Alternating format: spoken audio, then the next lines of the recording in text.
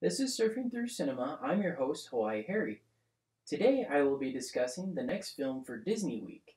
Now, this film is all about the life of a young deer from the day he was born all the way until he's a grown buck. This is the story of Bambi.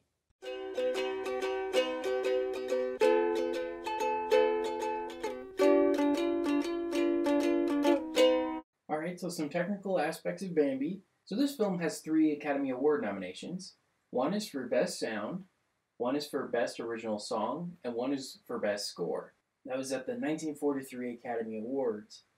And during this time was a pretty difficult and hard one for the industry because World War II was going on, the economy just recovered from the Great Depression, and so to top it off, there was also a writer's strike. So Disney was really struggling financially and was really banking on Bambi being their saving grace. Throughout the whole production of it, they were experiencing, staff cuts, wage cuts. They even faced bankruptcy multiple times. So this was kind of like Disney's last-ditch effort to make money during this time. And unfortunately, it wasn't the financial success that they were expecting, and so they had to hold off on major feature film productions until later in the 1950s with Cinderella. Another technical aspect, so a lot of the animated scenes from this movie, in particular those of the deer drawings or of leaves or backgrounds, have been used in multiple Disney films. This film has been used the most of any. So for example, Bambi's mom, she's in Beauty and the Beast, The Jungle Book, The Sword and the Stone, and The Rescuers. A lot of aspects from this movie have been used, probably because of how great of a style it was, great design, maybe because the animators spent a lot of time creating the characters in it, that it would make sense to spend all that effort again. No one's really sure why they did that. But that just goes to show the beauty and the real artwork that Bambi is. So, let's get into the plot of it. A young deer, his name is Bambi, he's born, and he is to be the prince of the forest, just like his father is. So he makes some friends along the way with Thumper and with Flower, and they kind of just have these little misadventures together, throughout the forest. Like Thumper teaches Bambi how to ice skate. They have all these fun adventures together. So after he makes connection with all these friends, it's wintertime, so he has to spend more time with his mom. And you really learn to appreciate their relationship. Bambi's mom is killed. It's kind of tragic for him. He's really, really sad.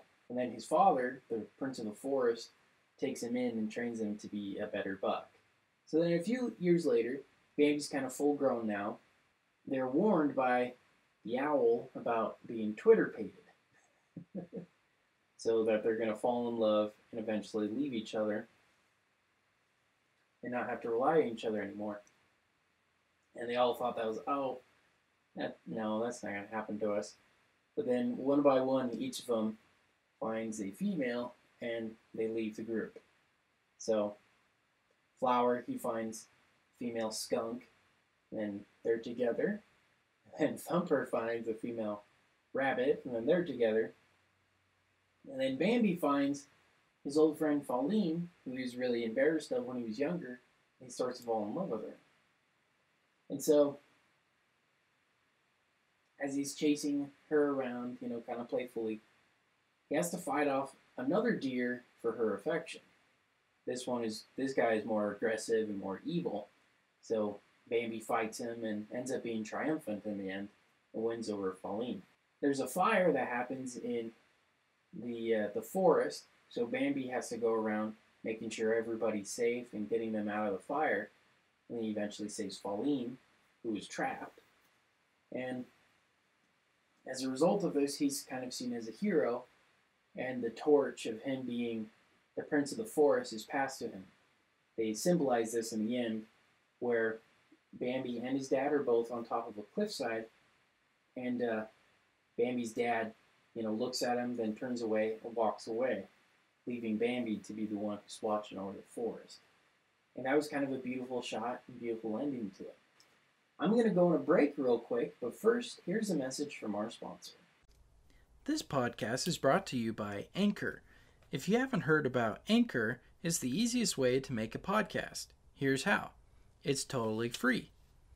There are tools that allow you to record and edit your podcast from your computer and even your cell phone. But that's not all. Anchor distributes your podcast for you so it can be heard on Spotify, Apple Podcasts, and many, many more.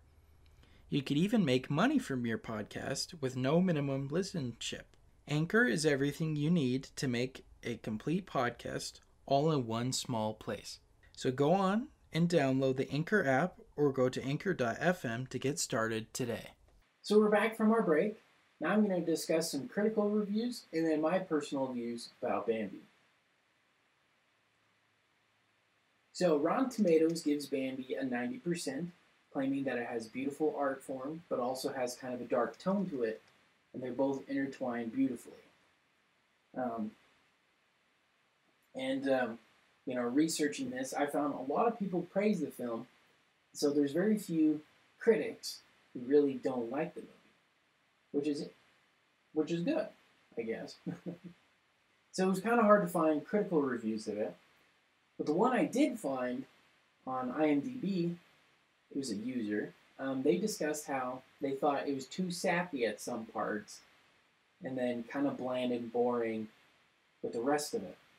Like they didn't know what to do with the characters, didn't know what to do with the dialogue. They felt it was kind of flat and kind of a boring film. And there are a few YouTubers who also say that as well, how it's not Disney's best film and it's not really that exciting of a movie. Which, interestingly enough, though, Walt Disney himself is quoted as saying this was his favorite film he ever worked on. So it seems that the people who like Bambi really only like it for the art of it and not necessarily for the story or the characters, which many critics of it find to be very weak. So speaking of, let's get into my opinions of it. I personally love the art and the design of it. I think it's well done. You could definitely tell they put a lot of effort into it. I watched the behind the scenes of it a while back. They had like real animals on the set, so at Disney Zoo. And the animators were spending time, getting the correct perspective, correct anatomy of the characters, which is, based on the real animals. So they did put a lot of effort into it. But it wasn't their saving grace like they were hoping for, so they had to make cheaper movies from then onward until the 50s. What I really like about it is they never showed the villain of the film, which is Man. They just simply credit him as Man. Man is the reason why Bambi's mom dies. Man is also the reason why there's a huge forest fire. You just see the results of what Man does and not necessarily Man himself. And I think that's kind of poetic.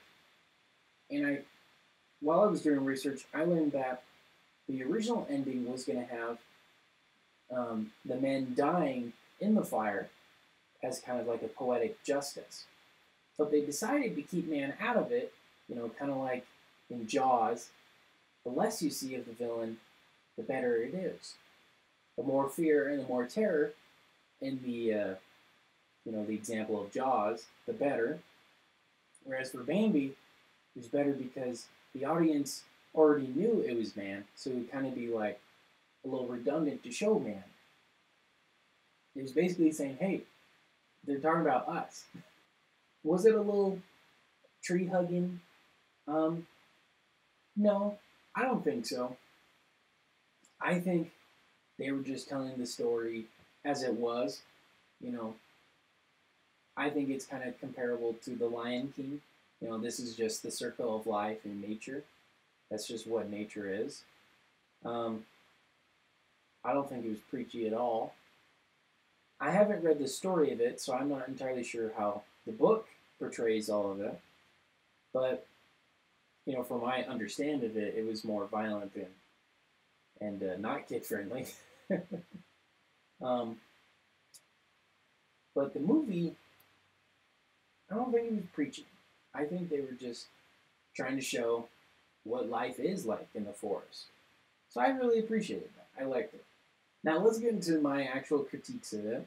Um, I do praise it. I think the art of it is beautiful as usual. Disney is very, very good at that. But I think Thumper, he's really annoying, especially as a little kid. He's like brutally mean to Bambi for no reason. I mean, I get it. Kids are mean to each other.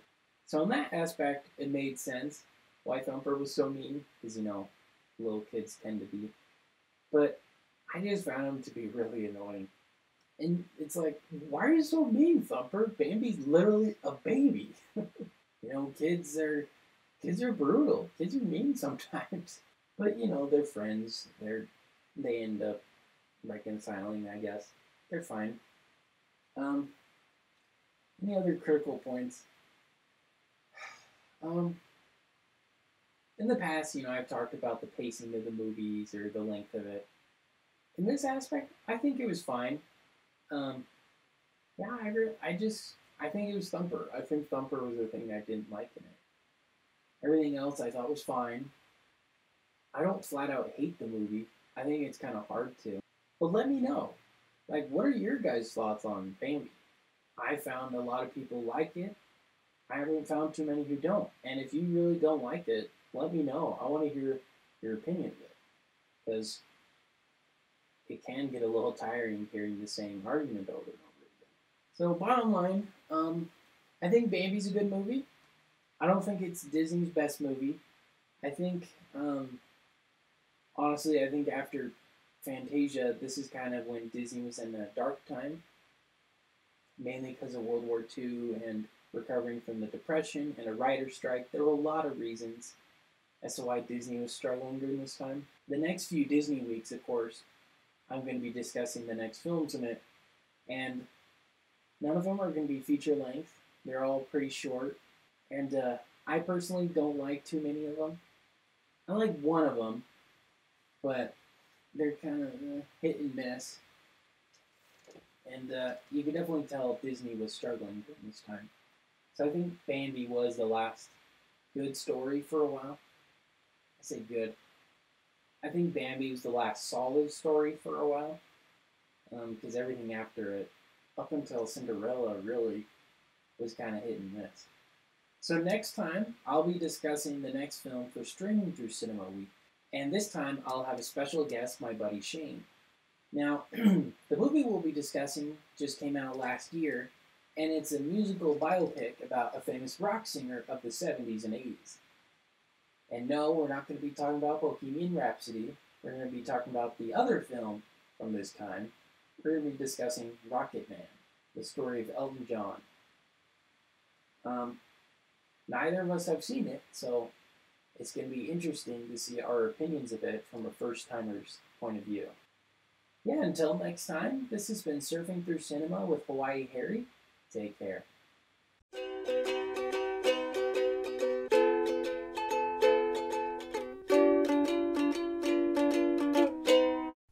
Thank you for listening to Surfing Through Cinema. Make sure to check us out on Facebook at Surfing Through Cinema with Hawaii Harry and on Instagram with Surfing Through Cinema. We also have a website, www.anchor.fm/Surfing Through Cinema, where you can learn more details on upcoming episodes and on past episodes. We also want to let you know we're available on YouTube, so check us out Wednesday mornings at 5 a.m. Pacific Standard Time.